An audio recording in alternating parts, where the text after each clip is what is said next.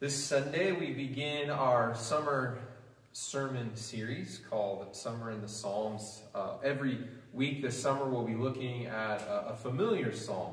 While there are 150 of them, and we won't be in them for that long, but we will be looking at some of the most beloved psalms as well as some difficult psalms that speak to the human experience. That's why they're so beloved, because they speak to what it means to be human in the world, what it means to seek after God and to know what it means to follow God in the world. But they also evoke so much emotion.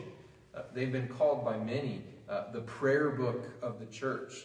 Dietrich Bonhoeffer called them that. Or the hymnal, the songbook of the church. Both Martin Luther and John Calvin would often refer to the Psalms in this way. They teach us what it means to pray. They teach us what it means to seek after God. They teach us what it means to be honest with God about our doubts and our failings, about the difficulties of the world, and wondering where God is in the midst of all of that.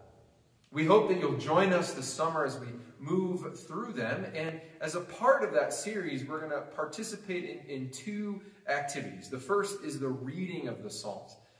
For most of Christian history, there's been a tradition of reading a morning and an evening psalm before the first thing you do when you wake up and the last thing you do before you go to bed. We won't be doing that, but we will be reading through the Psalms. Every single day, we've assigned a reading of one or two, sometimes three Psalms for the day. And if you follow along with us, at the end of the summer, you will have read all 150 Psalms. Each week, the list of readings will be in the weekly, as well as in our bulletin each week, and we'll remind you about that. The second activity we're going to be doing is psalm writing.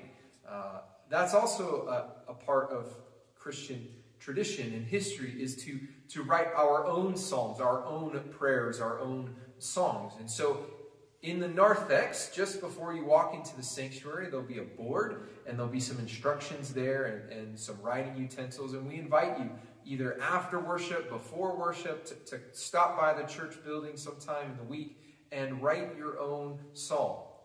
At the end of the summer, we'll actually collect all of those together and write our own psalm, the Cottonwood Psalm. So we hope that you participate this summer as we move together through the songbook, the prayer book of the church.